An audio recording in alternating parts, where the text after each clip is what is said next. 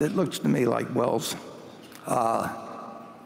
made some big mistakes in what they incentivize. And as Charlie says, there's nothing like incentives, but they can incentivize the wrong behavior. And I've seen that a lot of places.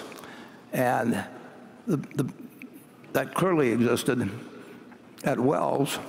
The interesting thing is, to the extent that they set up fake accounts, a couple million of them that had no balance in them, that could not possibly have been profitable to Wells. So you can incentivize some crazy things. The problem is, I'm sure, is that, and I don't really have any insider information on it at all, but when you find a problem, you have to do something about it. And I think that's where they probably made a mistake at Wells Fargo. They made it at Solomon. I mean, John Goodfriend would never have played around with the government. He was the CEO of Solomon in 1991. He never would have done what the bond trader did, that played around with the rules that the federal government had about government bond bidding.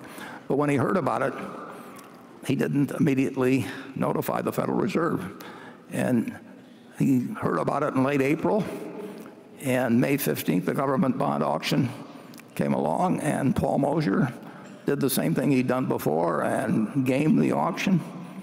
And at this point, John Goodfriend, the destiny of Solomon was straight downhill from that point forward, because essentially he heard about a pyromaniac, and he let him keep the box of matches. And at Wells, my understanding, there was an article in the Los Angeles Times maybe a couple of years before the whole thing was exposed, and somebody ignored that article. And Charlie has beaten me over the head all the years at Berkshire, because we have 390,000 employees, and I will guarantee you that some of them are doing things that are wrong right now. There's no way to have a city of 390,000 people and not need a policeman or a court system. And some people don't follow the rules, and you can't incentivize the wrong behavior.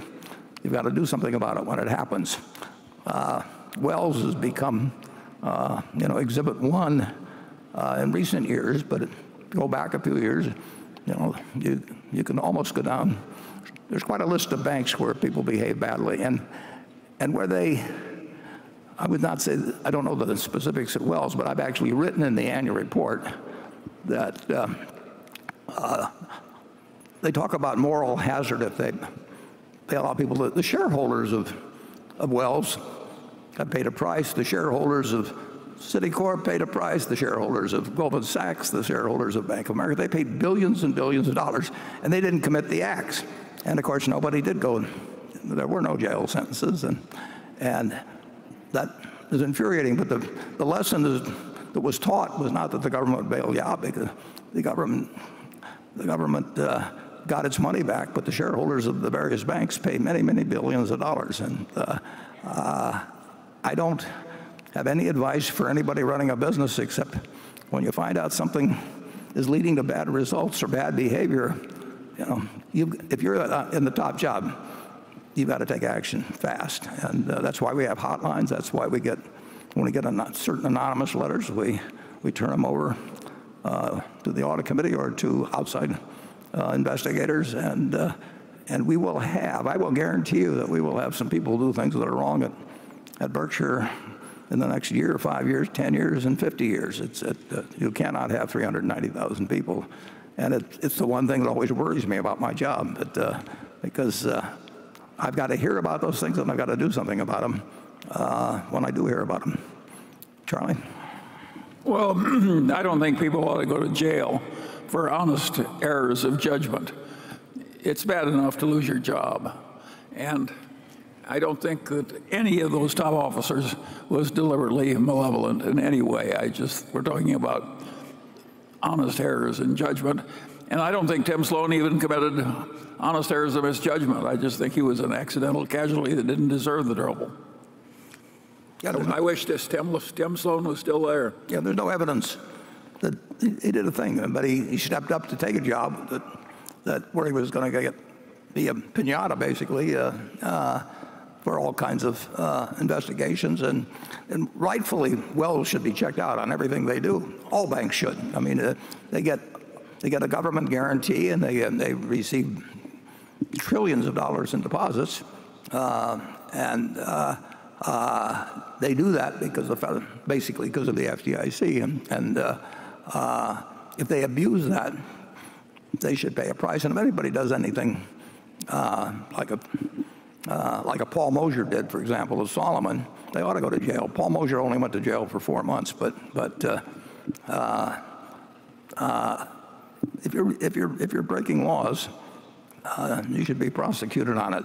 If you do a lot of dumb things, I wish they wouldn't go away. The CEOs wouldn't go away so rich under those circumstances. But people will do dumb things.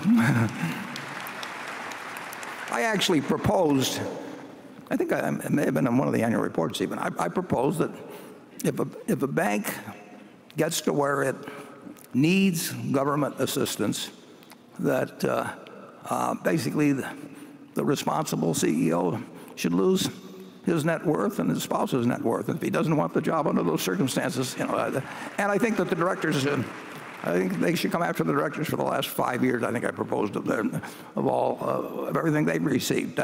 But it's the shareholders who pay.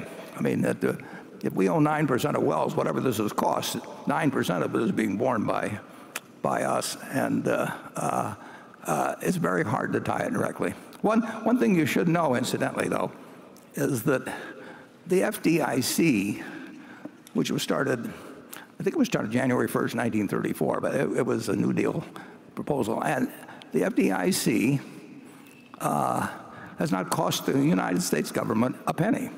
It now has about $100 billion in it, and that money has all been put in there by the banks, and that's covered all the losses of hundreds and hundreds and hundreds of financial institutions.